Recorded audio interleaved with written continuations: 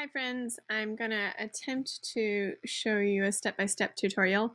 First, you'll need to open this shared schedule template and you will need to make a copy. So you'll go up to File and then make a copy of the entire presentation for yourself. You can rename it for your name.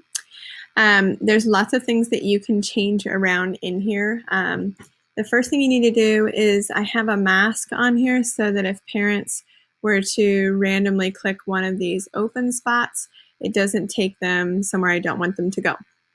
So I just remove that and set that to the side, and I'll show you later how to add that back in. So you're going to type in your date. If you choose to just put daily schedule, you don't necessarily need to put a date. For these first couple of days at least, I am making sure that parents understand that that's updated.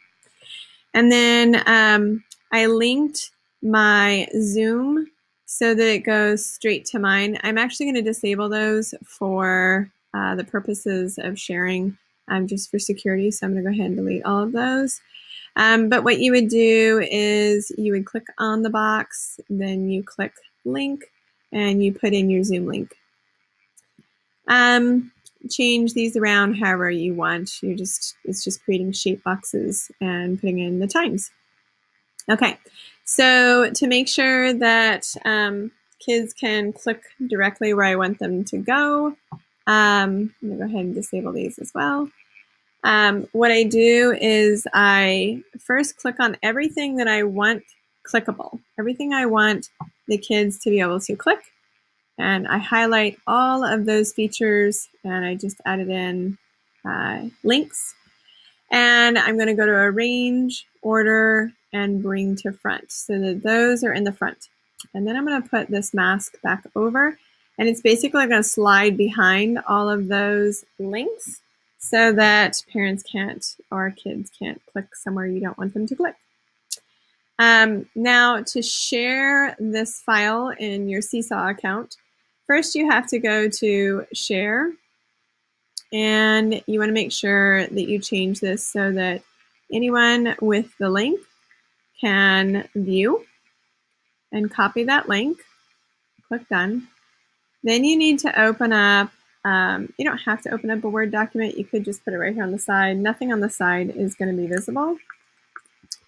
You're going to type that in, and then you're going to delete everything up to that last /, including edit.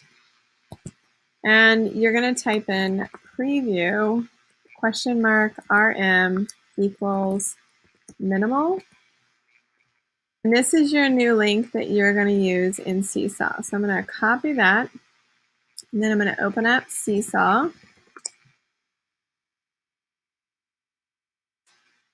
And I'm going to go to my test class, and I'm going to my inbox, and I'm going to send an announcement. So you can do this two ways. You can, well, I guess it's just one way, sorry. You're going to click the add button and send announcement. And then you're going to do students and family members, or you maybe just want just your students. You decide. And right now, because I don't have family members in there, I have to click just students. And then I'm going to type in students, check your inbox daily for the schedule, open the schedule, and click on the link.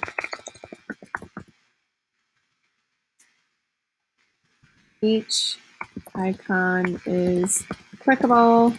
Now I'm typing much more than I actually told my students.